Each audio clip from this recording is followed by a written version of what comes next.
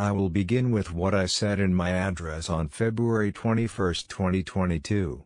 I spoke about our biggest concerns and worries, and about the fundamental threats which irresponsible Western politicians created for Russia consistently, rudely and unceremoniously from year to year. I am referring to the eastward expansion of NATO, which is moving its military infrastructure ever closer to the Russian border. It is a fact that over the past 30 years we have been patiently trying to come to an agreement with the leading NATO countries regarding the principles of equal and indivisible security in Europe. In response to our proposals, we invariably faced either cynical deception and lies or attempts at pressure and blackmail, while the North Atlantic Alliance continued to expand despite our protests and concerns. Its military machine is moving and, as I said, is approaching our very border. Why is this happening?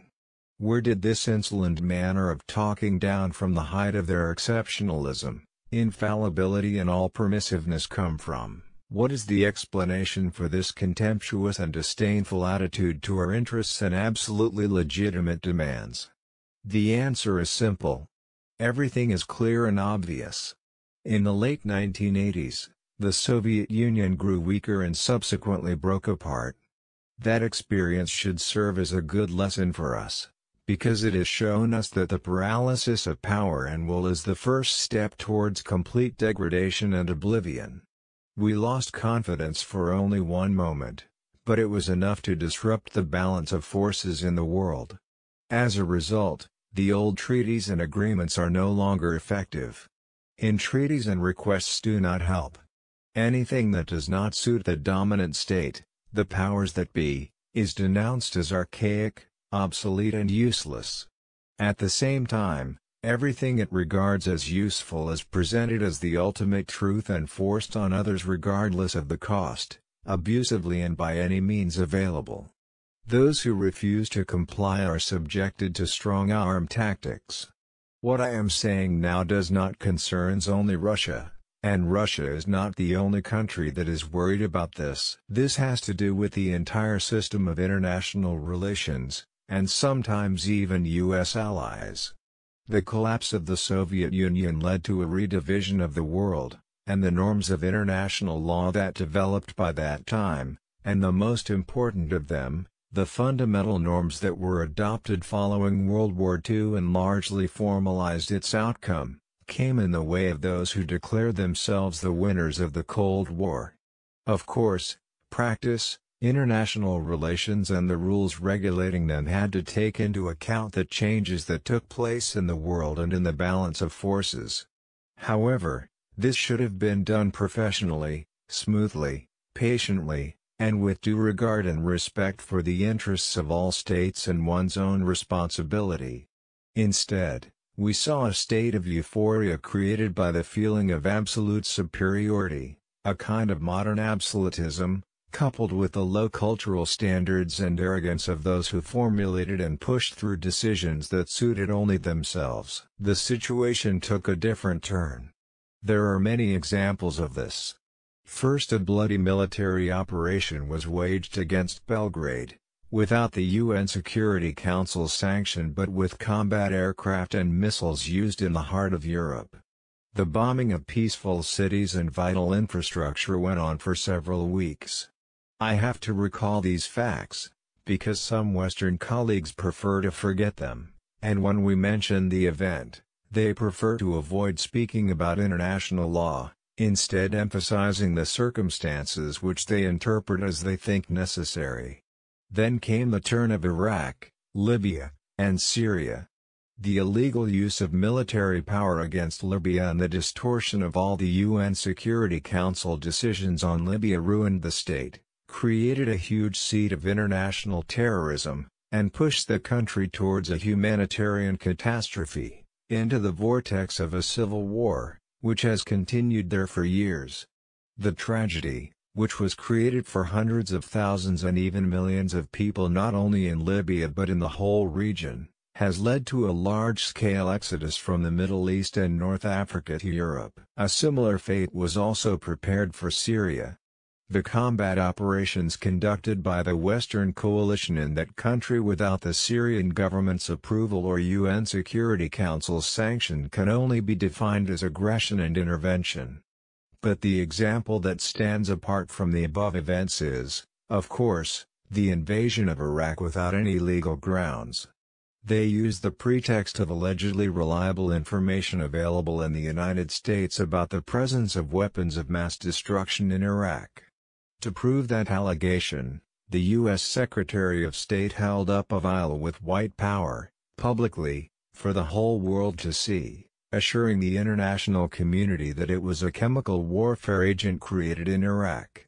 It later turned out that all of that was a fake and a sham, and that Iraq did not have any chemical weapons. Incredible and shocking but true. We witnessed lies made at the highest state level and voiced from the high UN rostrum. As a result, we see a tremendous loss in human life, damage, destruction, and a colossal upsurge of terrorism. Overall, it appears that nearly everywhere, in many regions of the world where the United States brought its law and order, this created bloody, non-healing wounds and the curse of international terrorism and extremism. I have only mentioned the most glaring but far from only examples of disregard for international law. This array includes promises not to expand NATO eastwards even by an inch. To reiterate, they have deceived us, or, to put it simply, they have played us. Sure, one often hears that politics is a dirty business. It could be, but it shouldn't be as dirty as it is now, not to such an extent. This type of con artist behavior is contrary not only to the principles of international relations but also and above all to the generally accepted norms of morality and ethics. Where is justice and truth here? Just lies and hypocrisy all around. Incidentally, U.S. politicians, political scientists and journalists write and say that a veritable empire of lies has been created inside the United States in recent years. It is hard to disagree with this, it is really so. But one should not be modest about it. The United States is still a great country and a system-forming power. All its satellites not only humbly and obediently say yes to and parrot it at the slightest pretext but also imitate its behavior and enthusiastically accept the rules it is offering them.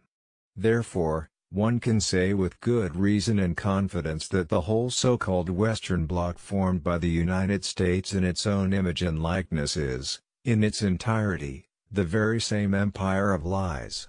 As for our country, after the disintegration of the USSR, given the entire unprecedented openness of the new, modern Russia, its readiness to work honestly with the United States and other Western partners, and its practically unilateral disarmament, they immediately tried to put the final squeeze on us, finish us off, and utterly destroy us.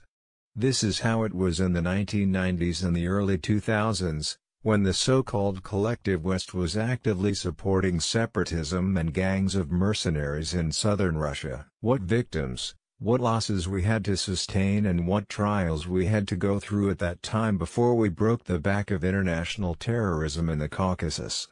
We remember this and will never forget. Properly speaking, the attempts to use us in their own interests never ceased until quite recently. They sought to destroy our traditional values and force on us their false values that would erode us, our people from within, the attitudes they have been aggressively imposing on their countries, attitudes that are directly leading to degradation and degeneration, because they are contrary to human nature. This is not going to happen. No one has ever succeeded in doing this, nor will they succeed now. Despite all that, in December 2021, we made yet another attempt to reach agreement with the United States and its allies on the principles of European security and NATO's non-expansion. Our efforts were in vain. The United States has not changed its position. It does not believe it necessary to agree with Russia on a matter that is critical for us. The United States is pursuing its own objectives, while neglecting our interests. Of course, this situation begs a question: what next? What are we to expect? If history is any guide, We know that in 1940 and early 1941 the Soviet Union went to great lengths to prevent war or at least delay its outbreak. To this end, the USSR sought not to provoke the potential aggressor until the very end by refraining or postponing the most urgent and obvious preparations it had to make to defend itself from an imminent attack. When it finally acted, it was too late. As a result, the country was not prepared to counter the invasion by Nazi Germany, which attacked our motherland on June 22, 1941, without declaring war. The country stopped the enemy and went on to defeat it, but this came at a tremendous cost. The attempt to appease the aggressor ahead of the Great Patriotic War proved to be a mistake which came at a high cost for our people. In the first months after the hostilities broke out, we lost vast territories of strategic importance, as well as millions of lives. We will not make this mistake the second time. We have no right to do so. Those who aspire to global dominance have publicly designated Russia as their enemy. They did so with impunity. Make no mistake, they had no reason to act this way. It is true that they have considerable financial, scientific, technological, and military capabilities. We are aware of this and have an objective view of the economic threats we have been hearing, just as our ability to counter this brash and never-ending blackmail. Let me reiterate that we have no illusions in this regard and are extremely realistic in our assessments. As for military affairs, even after the dissolution of the USSR and losing a considerable part of its capabilities, today's Russia remains one of the most powerful nuclear states. Moreover, it has a certain advantage in several cutting-edge weapons. In this context, there should be no doubt for anyone that any potential aggressor will face defeat and ominous consequences should it directly attack our country. At the same time, technology, including in the defense sector, is changing rapidly. One day there is one leader, and tomorrow another. But a military presence in territories bordering on Russia, if we permit it to go ahead, will stay for decades to come or maybe forever, creating an ever-mounting and totally unacceptable threat for Russia. Even now, with NATO's eastward expansion, the situation for Russia has been becoming worse and more dangerous by the year. Moreover, these past days NATO leadership has been blunt in its statements that they need to accelerate and step up efforts to bring the alliance's infrastructure closer to Russia's borders. In other words, they have been toughening their position. We cannot stay idle and passively observe these developments. This would be an absolutely irresponsible thing to do for us. Any further expansion of the North Atlantic Alliance's infrastructure or the ongoing efforts to gain a military foothold of the Ukrainian territory are unacceptable for us. Of course, the question is not about NATO itself. It merely serves as a tool of U.S. foreign policy. The problem is that in territories adjacent to Russia, which I have to note is our historical land, a hostile anti-Russia is taking shape. Fully controlled from the outside, it is doing everything to attract NATO armed forces and obtain cutting-edge weapons. For the United States and its allies, it is a policy of containing Russia, with obvious geopolitical dividends. For our country, it is a matter of life and death, a matter of our historical future as a nation. This is not an exaggeration, this is a fact. It is not only a very real threat to our interests but to the very existence of our state and to its sovereignty. It is the red line which we have spoken about on numerous occasions. They have crossed it. This brings me to the situation in Donbass.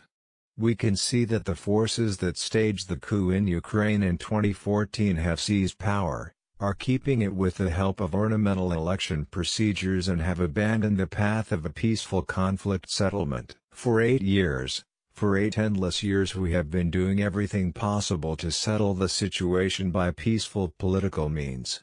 Everything was in vain. As I said in my previous address, you cannot look without compassion at what is happening there. It became impossible to tolerate it. We had to stop that atrocity, that genocide of the millions of people who live there and who pin their hopes on Russia, on all of us. It is their aspirations, the feelings and pain of these people that were the main motivating force behind our decision to recognize the independence of the Donbass People's Republics. I would like to additionally emphasize the following. Focused on their own goals, the leading NATO countries are supporting the far-right nationalists and neo-Nazis in Ukraine, those who will never forgive the people of Crimea and Sevastopol for freely making a choice to reunite with Russia. They will undoubtedly try to bring war to Crimea just as they have done in Donbass, to kill innocent people just as members of the punitive units of Ukrainian nationalists and Hitler's accomplices did during the Great Patriotic War. They have also openly laid claim to several other Russian regions. If we look at the sequence of events and the incoming reports, the showdown between Russia and these forces cannot be avoided. It is only a matter of time. They are getting ready and waiting for the right moment. Moreover, they went as far as aspire to acquire nuclear weapons. We will not let this happen. I have already said that Russia accepted the new geopolitical reality after the dissolution of the USSR. We have been treating all new post-Soviet states with respect and will continue to act this way. We respect and will respect their sovereignty, as proven by the assistance we provided to Kazakhstan when it faced tragic events and a challenge in terms of its statehood and integrity. However, Russia cannot feel safe, develop, and exist while facing a permanent threat from the territory of today's Ukraine. Let me remind you that in 2005 we used our military to push back against terrorists in the Caucasus and stood up for the integrity of our state. We preserved Russia. In 2014, we supported the people of Crimea and Sevastopol. In 2015, we used our armed forces to create a reliable shield that prevented terrorists from Syria from penetrating Russia. This was a matter of defending ourselves. We had no other choice. The same is happening today. They did not leave us any other option for defending Russia and our people, other than the one we are forced to use today. In these circumstances, we have to take bold and immediate action. The People's Republics of Donbass have asked Russia for help. In this context, in accordance with Article 51, Chapter 7, of the UN Charter, with permission of Russia's Federation Council, and in execution of the treaties of friendship and mutual assistance with the Donetsk People's Republic and the Lugansk People's Republic, ratified by the Federal Assembly on February 22, I made a decision to carry out a special military operation. The purpose of this operation is to protect people who, for 8 years now, have been facing humiliation and genocide perpetrated by the Kiev regime. To this end, we will seek to demilitarize and denazify Ukraine, as well as bring to trial those who perpetrated numerous bloody crimes against civilians, including against citizens of the Russian Federation. It is not our plan to occupy the Ukrainian territory. We do not intend to impose anything on anyone by force. At the same time, we have been hearing an increasing number of statements coming from the West that there is no need anymore to abide by the documents setting forth the outcomes of World War II, as signed by the totalitarian Soviet regime. How can we respond to that? The outcomes of World War II and the sacrifices our people had to make to defeat Nazism are sacred. This does not contradict the high values of human rights and freedoms in the reality that emerged over the post-war decades. This does not mean that nations cannot enjoy the right to self-determination, which is enshrined in Article 1 of the UN Charter. Let me remind you that the people living in territories which are part of today's Ukraine were not asked how they want to build their lives when the USSR was created or after World War II. Freedom guides our policy, the freedom to choose independently our future and the future of our children. We believe that all the peoples living in today's Ukraine, anyone who wants to do this, must be able to enjoy this right to make a free choice. In this context, I would like to address the citizens of Ukraine. In 2014, Russia was obliged to protect the people of Crimea and Sevastopol from those who you yourself call Nats. The people of Crimea and Sevastopol made their choice in favor of being with their historical homeland, Russia, and we supported their choice. As I said, we could not act otherwise. The current events have nothing to do with a desire to infringe on the interests of Ukraine and the Ukrainian people. They are connected with the defending Russia from those who have taken Ukraine hostage and are trying to use it against our country and our people.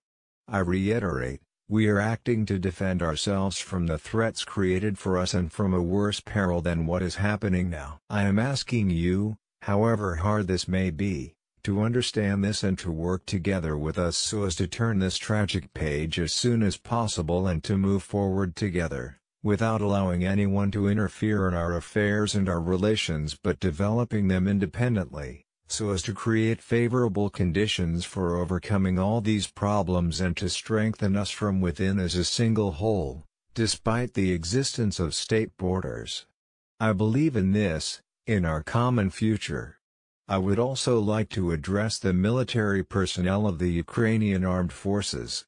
Comrade officers, your fathers, grandfathers and great-grandfathers did not fight the Nazi occupiers and did not defend our common motherland to allow today's neo-Nazis to seize power in Ukraine. You swore the oath of allegiance to the Ukrainian people and not to the junta, the people's adversary which is plundering Ukraine and humiliating the Ukrainian people. I urge you to refuse to carry out their criminal orders. I urge you to immediately lay down arms and go home. I will explain what this means. The military personnel of the Ukrainian army who do this will be able to freely leave the zone of hostilities and return to their families. I want to emphasize again that all responsibility for the possible bloodshed will lie fully and wholly with the ruling Ukrainian regime. I would now like to say something very important for those who may be tempted to interfere in these developments from the outside. No matter who tries to stand in our way or all the more so create threats for our country and our people, they must know that Russia will respond immediately, and the consequences will be such as you have never seen in your entire history. No matter how the events unfold, we are ready. All the necessary decisions in this regard have been taken. I hope that my words will be heard. Citizens of Russia, the culture and values, experience and traditions of our ancestors invariably provided a powerful underpinning for the well-being and the very existence of entire states and nations, their success and viability. Of course, this directly depends on the ability to quickly adapt to constant change, maintain social cohesion, and readiness to consolidate and summon all the available forces in order to move forward. We always need to be strong, but this strength can take on different forms. The empire of lies, which I mentioned in the beginning of my speech, proceeds in its policy primarily from rough, direct force. This is when our saying on being all brawn and no brains applies. We all know that having justice and truth on our side is what makes us truly strong. If this is the case, it would be hard to disagree with the fact that it is our strength and our readiness to fight that are the bedrock of independence and sovereignty and provide the necessary foundation for building a reliable future for your home, your family, and your motherland. Dear compatriots, I am certain that devoted soldiers and officers of Russia's armed forces will perform their duty with professionalism and courage. I have no doubt that the government institutions at all levels and specialists will work effectively to guarantee the stability of our economy, financial system and social well-being, and the same applies to corporate executives and the entire business community. I hope that all parliamentary parties and civil society take a consolidated, patriotic position. At the end of the day, the future of Russia is in the hands of its multi-ethnic people, as has always been the case in our history. This means that the decisions that I made will be executed, that we will achieve the goals we have set, and reliably guarantee the security of our motherland. I believe in your support and the invincible force rooted in the love for our fatherland.